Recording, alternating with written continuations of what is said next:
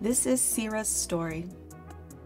A long time ago in heaven, Syrah worked in an office. She was very miserable there, and she didn't like the job at all. She was constantly overwhelmed with work.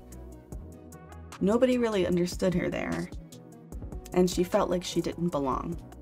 She hated the work there. One day, there was a task that nobody could figure out. The document had a formula that just wasn't working right. Everyone in the office tried, but nobody was able to get it. They decided to give it to Syrah, partially as a joke, because they knew she couldn't figure it out. Her manager was already disgruntled with her. He told her, "If you can't figure this out, you're fired." Syrah gave it a shot. She put in the formulas that she thought were correct. Amazingly, it worked.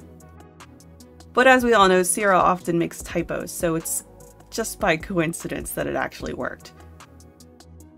When upper management found out that Syrah got the formula to work, they were elated. They came down from the upper offices. "Syrah, we can't believe you figured it out. That's amazing."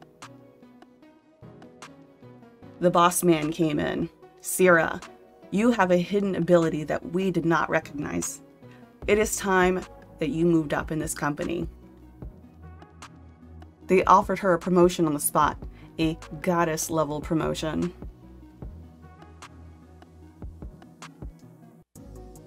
With this promotion, Syrah got her wings. And that's how she became an angel goddess.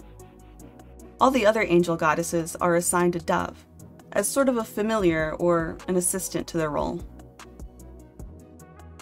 When it was Syrah's time to be assigned a dove for her next mission, she was running late that morning. She probably partied a little bit too much that night. She burst in and said, "I'm so sorry I'm late."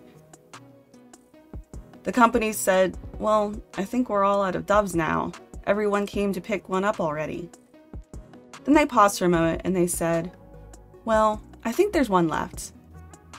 Syrah waited anxiously. She couldn't wait to meet her new partner. "This is Carl. He's a rock dove," they said. "Doesn't that mean he's just a pigeon?" said Syrah. "Pigeon, rock dove, it's still a dove." With her partner by her side, Syrah was now assigned to Earth. Her job there was to do something. She doesn't really remember, but she does know that there are a lot of really fun parties and she's having a great time there. Syrah and Carl are here to party.